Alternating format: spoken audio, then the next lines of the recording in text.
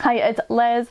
Today we're going to be embroidering these little doggies, which are very, very cute, and there's more of these little doggies in this collection. So some of them did have a problem snagging and everything, but I did figure out how to duplicate a pattern. So I have a Janome MemoryCraft 500E. On this machine, I figured out that you can duplicate, so I have these two dogs up here, I can duplicate that so it reverses the image so I don't have to keep importing the same file in there. So I also figured out you can save the image, which is amazing, so I can make modifications and changes and then I can come back to those patterns, which is really essential because this essentially then is kind of a stepping stone to the software. Because I don't have embroidery software, I am just using bought files and this machine. So it says for these 4 dogs, I'll be using 140mm by 140mm, and it'll take 45 minutes, but because I'm not doing all this color like green or pink into the ears, I'm just literally using the tracing pattern. It's going to take far less time. So if you're new here, these are felties. What are felties? It's embroidery on felt. So you can use them for stories, felt stories. You could use them for hair clips if you wanted to. There's lots of different videos. So a couple days ago, I went to the fabric store and they have felt by the meter. And I didn't get the heavy or medium weight felt because I felt it was a little bit too thick for what I needed to do with the felty. So what I did is I figured out what embroidery designs I'm going to be making with the felt, and then I cut it down to those 3 sizes. So I have a small size for the cupcakes, I have this size for this 140mm hoop, and then I have the next size up, which is the 200mm by 200mm. So I did that for all my felt. So it just really streamlines it so I don't have to stop and start for each individual project. I would normally probably use black, but I am also waiting for a shipment of thread because I'm almost out of black and white. It goes very quickly. There's so many projects that I use black and white for. It's actually kind of insane how much you actually use it compared to the rest of the colored thread. So I have my tearaway stabilizer hooped up. I'm going to use some 505 adhesive spray, and I'm going to spray it down on the front and then also on the back. And if I was doing any of the color detail on this dog, I would first do all that detail just on the front, and then when I get to the outline, I would then put the felt on the back. But just because I'm doing the straight outline, I'm going to be doing the felt on the front and the back.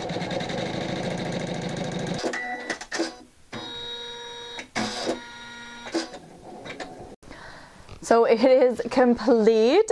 So the thing about the modifications on the machine is that I'm not able to like delete a color or anything. So it's the end of the day here. When I put it in, I just started, start, and of course it started to do, this is the white underlay that you can do with the dogs, and then you can do colors over top of it. So I was like, what is it doing? And then, realized that I have it on the wrong setting. So really nice though. All the rest turned out really cute. So now I'm going to choose a different dog. I'm going to show you that setup and process. So this is the design that I just did. I think it maybe took, 15 minutes to do that one. I'm not 100% sure just because you skip so many of the colors. So you can see up here I have the 2 dogs and then it's a mirrored image. So let's go and we'll make a new design. So we'll go there. We can just delete them individually. And then we're back to the 140 by 140. If I wanted to choose a different hoop size, I could do there, but we're just going to stick with that. So I'm going to open up my file, go to my USB stick, and this one is in Dog Breeds 18. So the dog page is up. We got the beagle, we got the bichon, and then look, it has 12 other pages, and these are all different sizes. So I'm actually doing the smallest one on these felties. I forget what size. Let me show you this one. I made a big patch just to try it out, and it's pretty big. But that would be, say, really nice on a shirt or a bag or something. So we are going to do a beagle. We're going to choose the beagle and place the beagle, and we are going to just add another beagle. So now there's 2 beagles. So we do want to give the beagles a little bit of room from each other because we are going to be cutting around the beagles. So then just down here, I'm going to hit the next button, and then the next button, and then the next button. And then there's these hearts like that. And then, whoop, I must have hit it twice. I don't know where the back button is. No, that's correct. No. What did I do? I must have hit it twice. Is that just one file or 2? Alright, so then so I did it right, and I'm just gonna reposition them a little bit further from each other. And if I wanted to save this design, then I would go to this folder. So I have the option to save it to my machine in the embroidery file, or I can go into my USB stick and I can save it in there too. Alright, so I'm pressed OK at the top.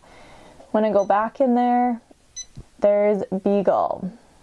So that's nice. Go back. Well, we can exit it. And we are back to the screen. Alright, so I'm going to press OK. So it's telling me again 47 minutes. This time I will time it and I'll tell you how much it is. So I'm not going to make the same mistake like I did on the first one, and this is just the next button. So it's telling me 1, which would be the underlay for the white on the dog, which we're not doing any of these colors. So I just press this button and it moves on to the next color, but your presser foot needs to stay up. So I know the black is the outline border, so that's where I'm going to be starting on number 5. So once again, I've got my felt on the top, felt on the bottom. It's got the temporary 505 adhesive spray used on it. And now we're going to start the process on the outline setting.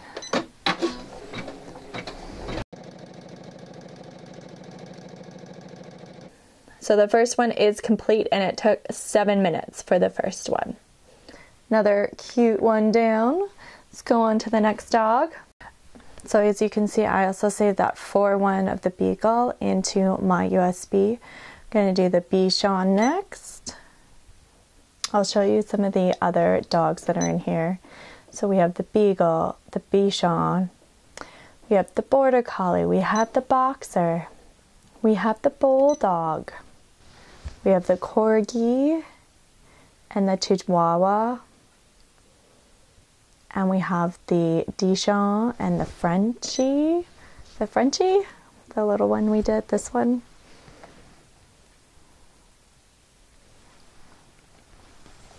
Got the German Shepherd, we got the Husky, we've got the Labrador,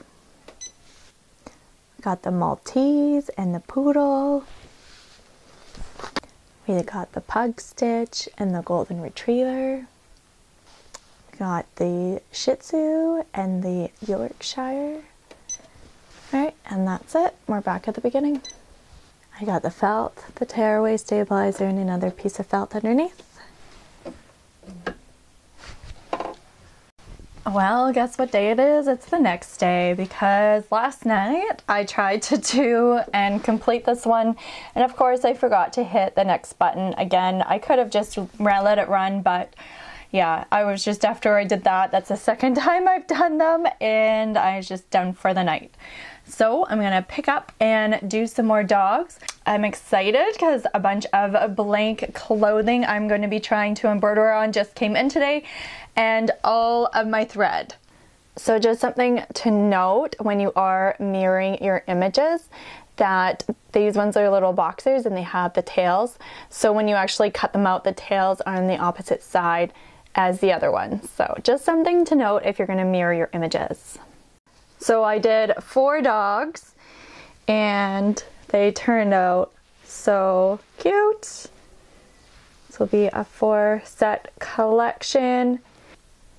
Alright, so I wasn't able to find this color felt again, so this will just be a one-off collection, but of course I'm going to be making more of these dogs in other colors.